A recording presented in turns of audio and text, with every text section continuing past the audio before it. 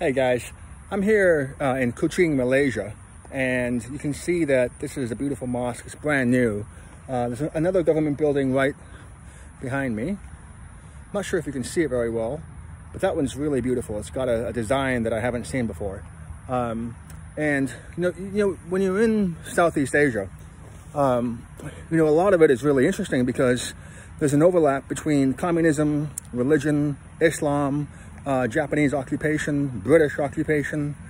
So it's very difficult to figure out what's going on or what happened.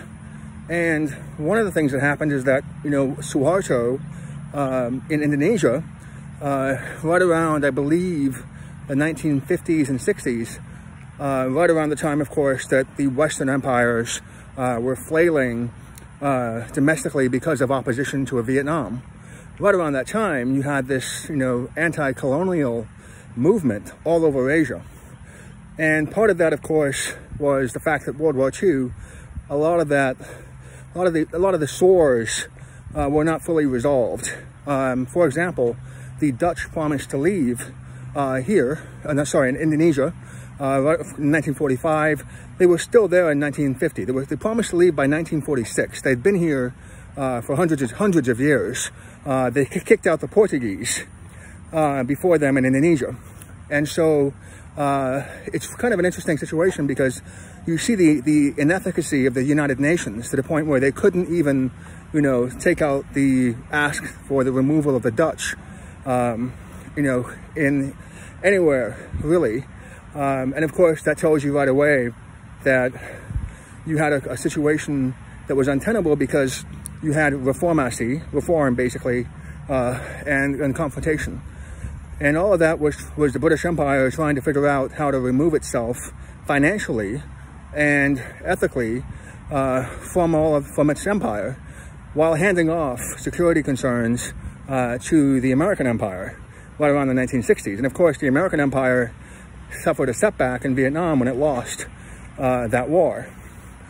So the question is, Malaysia's relationship with Indonesia and Singapore is quite interesting because the British actually wanted to colonize Malaysia as well. And you'll notice a lot of, British architecture. That's changing, obviously. But, depending on where you go, like Ipoh, you'll notice a lot, more Chinese and British architecture. It just really depends on what city you go to. And so the question really is, how did Singapore come about? Singapore came about in 1965 when the British realized that Suharto, they couldn't justify another war in Malaysia. So Suharto had calculated correctly that by attacking Malaysia, he would kick out the British. He wanted to be the prime example of a flourishing empire that was setting an example for everyone else. And in fact, what's really interesting is that it's Singapore that became that more manageable, not an empire, but an example. And so the British, basically decided that they couldn't justify occupation or expansion within Malaysia, allowed that to be ceded to the anti-colonial empires or the anti-colonial movement, and at that point retreated to Singapore. What's really interesting is that the founder of Singapore, LKY, wasn't really a fan of the British. He basically told himself and his people that whatever the British are doing, we can do ourselves. So within this framework, you've got this port in Singapore that did better than everyone else because the economy at the time revolved around shipping. Now, it should have revolved around shipping in Malaysia and Indonesia also, because obviously they have ports. So why was it that Singapore became the leader? And I think that's a question that a lot of us, try to ask ourselves. And part of it is just innovation. Part of it is financial. The Singaporeans were able to get the technology they needed, partly because they had the best shipbuilders. They figured out how to move up the supply chain into repairing ships, filling ships with oil quickly, and they became the central point. Part of it was also, it was a free port. Initially, they did not charge anybody for coming in, so they built up a customer base by giving away their strategic location for free.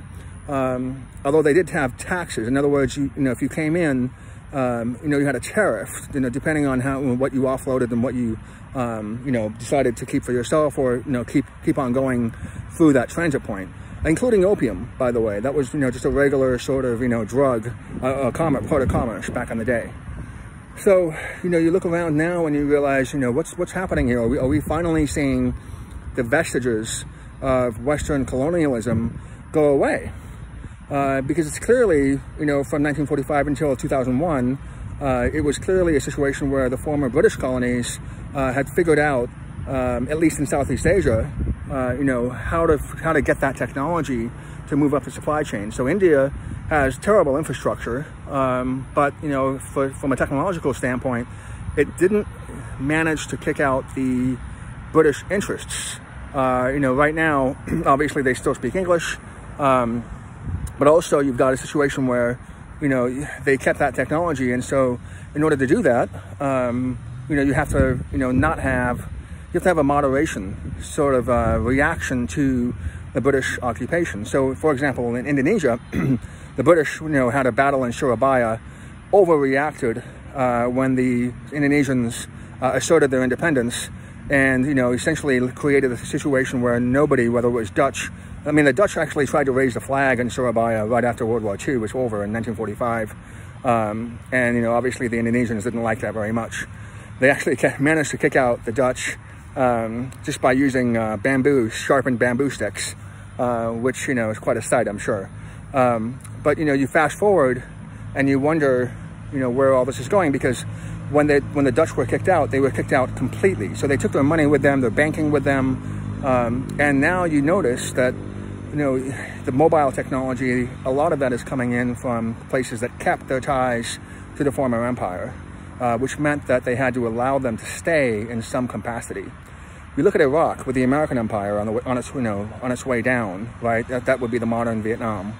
And so you look at that country where right around 2005, 2006, the plan was for a slow withdrawal of military troops and then a replacement of that, of those forces with locally trained Iraqis.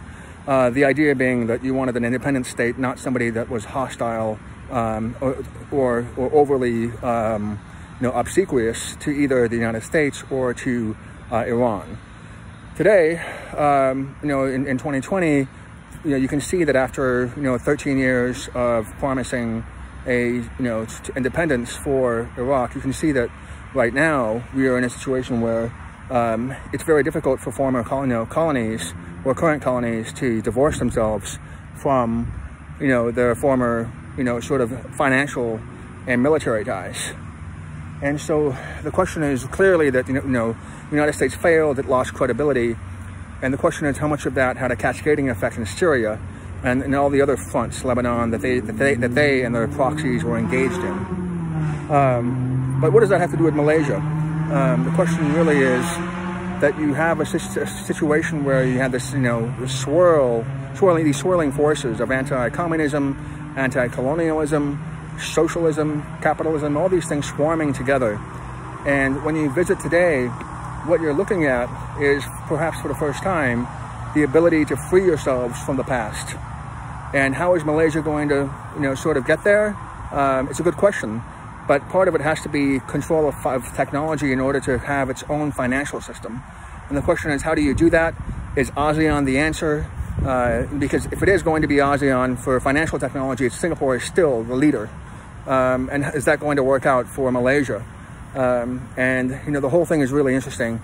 It's something to think about, but hopefully I've given you a little bit of a background on how to at least approach all these issues. So again, Singapore exists because Suharto attacked Malaysia, primarily Borneo. The British realized, due to domestic opposition at home, that they couldn't continue to hold on to their empire, tried to cede it to the Americans. The Americans, of course, were bogged down in Vietnam, and so the Singaporeans figured out they had to do it themselves. They managed to create a situation that was very good for themselves, primarily because they had fantastic politicians, LKY, To, Go, all those leaders. And today the question is, how does Singapore and Malaysia, how do they get along so that they benefit themselves moving forward? And the same thing with Indonesia. How does ASEAN move forward?